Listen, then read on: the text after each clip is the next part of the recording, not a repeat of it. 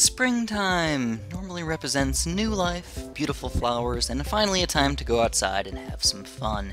But for many people, it means buckets of snot, dry, scratchy eyes and throats, sneezing and itching, and it's not very fun. Approximately 60 million people in the United States have some form of allergies. That's about 1 in 5 people, and that number is growing.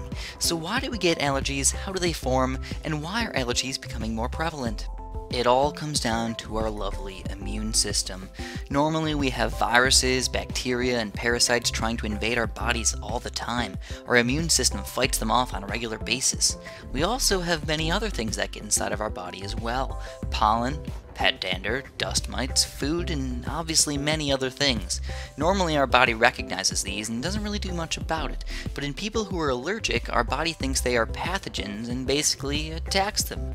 Let's go into this in a little bit more depth, and I'll let you know right now that it is a bit complicated, as with anything involving the immune system. One of these allergens, which is known as an antigen, enters your body.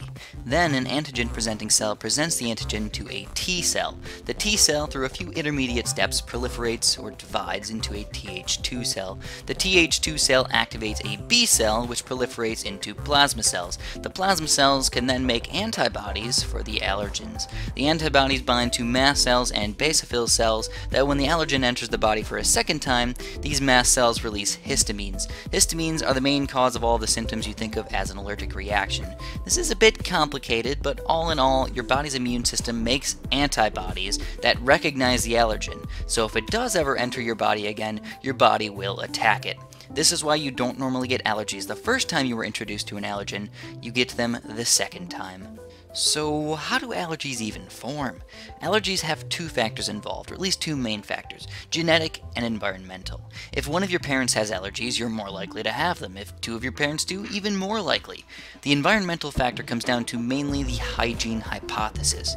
You might think the dirtier you are, the more likely you are to have allergies, but it's actually the opposite. We are too clean. Our bodies are made to fight off tons of invaders all the time.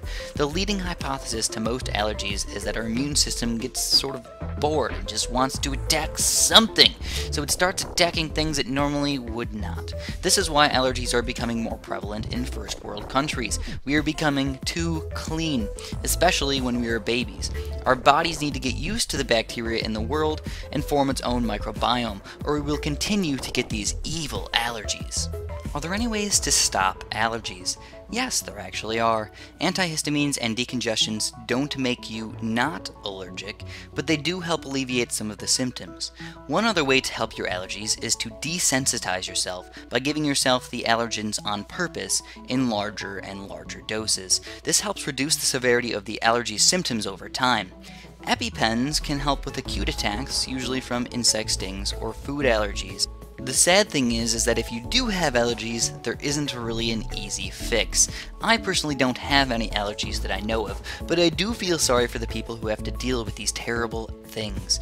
Next time you think you have it bad, think about some of the people who are allergic to the sun or even water, because I really hope we do find some remedies for them pretty darn soon.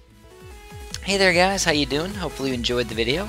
If you did, please press that like button. We appreciate it a bunch. If you want to subscribe to catch all of our new videos, go ahead and do that right now. It's just a click away.